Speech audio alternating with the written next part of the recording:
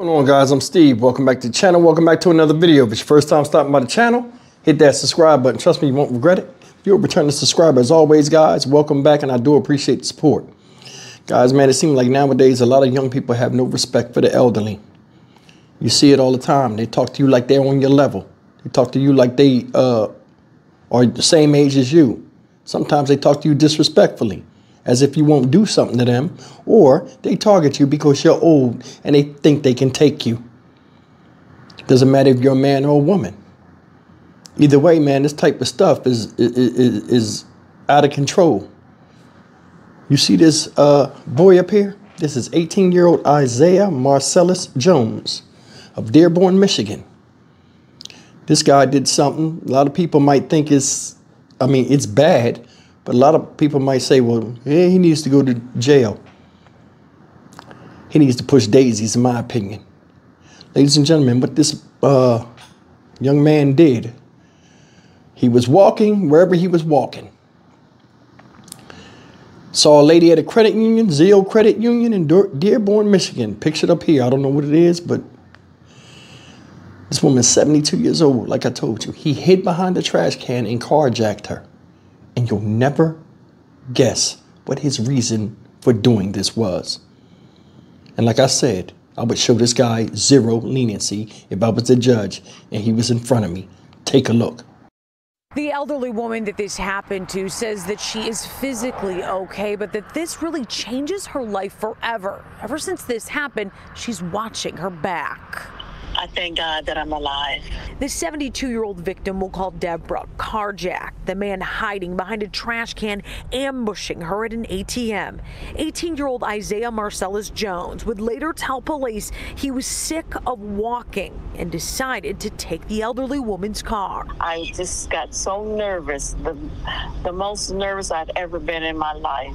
A Friday morning trip to Zio Credit Union in Dearborn ended with a gun in her face. He had the gun in his hand, and the first thing he says, "Give me your keys." And I said, "Please don't hurt me. Please don't shoot me." He allegedly demanded her car keys and purse, wouldn't even let her grab her cell phone, and drove off, leaving Deborah stranded to walk a half-mile to the only store open for help. The belongings that was in my purse that could be replaced, but my life could not be replaced. Dearborn police quickly zeroed in on Jones. They surveyed him, then moved in for the arrest in Southfield the same day.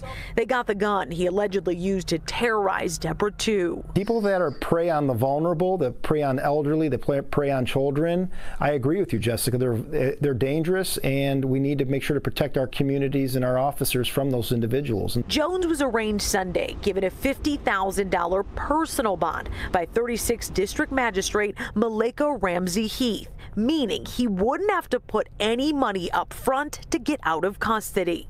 So a personal bond for a violent offense like this is extremely rare, and it's out of the ordinary. Dearborn police extremely concerned and confused by that decision, given the allegations. It's a capital offense. The penalties in the state of Michigan are life imprisonment. Dearborn's Chief Judge Sam Salome held an emergency hearing Monday before Jones was let out, changing his bond to $50,000 cash. He remains in custody. Some comfort for Deborah, who says her life is just different now.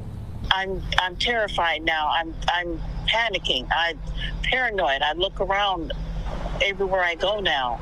Magistrate Ramsey Heath, who set that personal bond in this case, also made headlines in 2022 for a similar low bond situation involving a shooting suspect. Now, regarding this most recent case, the head judge at 36th District Court had no comment on the case or the bond that was set.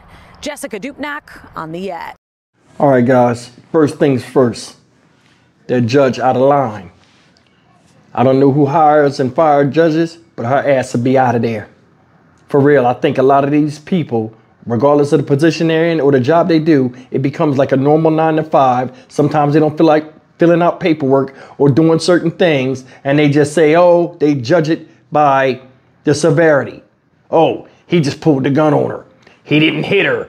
He took the car. They caught him the same day. Give him the bond because they don't feel like doing something. It's no way this boy preyed on a 72-year-old woman She could have got a heart attack. She could have fell, hit her head, anything. He pulled a gun out on an old lady that was minding her business. This woman probably lived in that neighborhood longer than he was alive. And it probably was a little bit better back then than it is now. And she thought she was safe. In your own neighborhood, you can't walk down the street because here comes somebody, don't know nothing about nothing, want to come and take something from you or do something to you. You don't get no stripes for that, bro. No stripes. My grandmama loved to death. Gun or no gun. Somebody do that type of stuff to her, man, it'd have been bad. You don't think somebody loved this woman? She's probably somebody's mother. Probably somebody's grandmother. And you don't know nothing about her, and you run up on her, like I said, don't know nothing about nothing, pull a gun on her, and all of a sudden, you take her car. His excuse was he was tired of walking. You only 18 years old. Your legs is fresh. You ain't even fully a man yet. You can afford guns for that, bullets for that gun, but you can't afford bus fare to take you to or fro. You can't afford to go get a job and save up and embrace the struggle to go get you a car. He took this woman's car at 72 years old. He left her stranded, drove off, F you.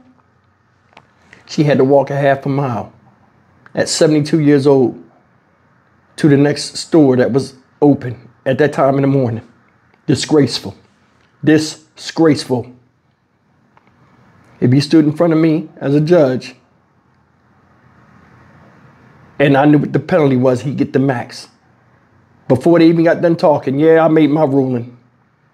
Yeah, what's the thing? 5 to 15, he got 15. Boom, get him out of here. You can appeal it. Fuck off. You got this judge just giving him a bond where he could just walk out without even paying it. What kind of shit is that? You just let the animals right back out on the street to terrorize more people. Then you wonder why the world is so violent. People don't really learn lessons anymore. Harsh ones. They don't. My granddad bust my ass real bad one time. That's all it took for me. I won't do that no more. Nowadays, kids are so hard-headed. It's like they just do what they want. And they don't think nothing's going to happen to them. Then when they get in court, get sentenced to football numbers, they cry, fall out. Their family want to fight the family of the victim that got killed. Got a warped sense of reality out here. We do. You don't prey on the weak. Nowadays, it's nothing to stick a gun in anybody's face. It's nothing to kill a baby. It's nothing to do something to a woman. And you just seen it. It's nothing to get up and say, I don't give a F. That's my motto. Or is it now? Every man has a weakness. Every man has a breaking point. You just ain't seen the reality of yours yet. There are people out there that'll find it. You look hard enough and keep pointing that gun in people's face. This is BS. 18 years old. Ass should be in school or in college or in the military or somewhere. You tired of walking at 18 years old. Hell, you could start working at 16. What the fuck was you doing? I'm Stock Market Steve for the Dynamic Reason channel. As always, like, comment, share, and subscribe. I hope this, you never get your sense of security back, but I hope she get another car and her family surround her and support her, man. This is truly messed up. We got to start looking out for each other out here. If not, we're going to be picked apart. I'll see you in the next video. Take care.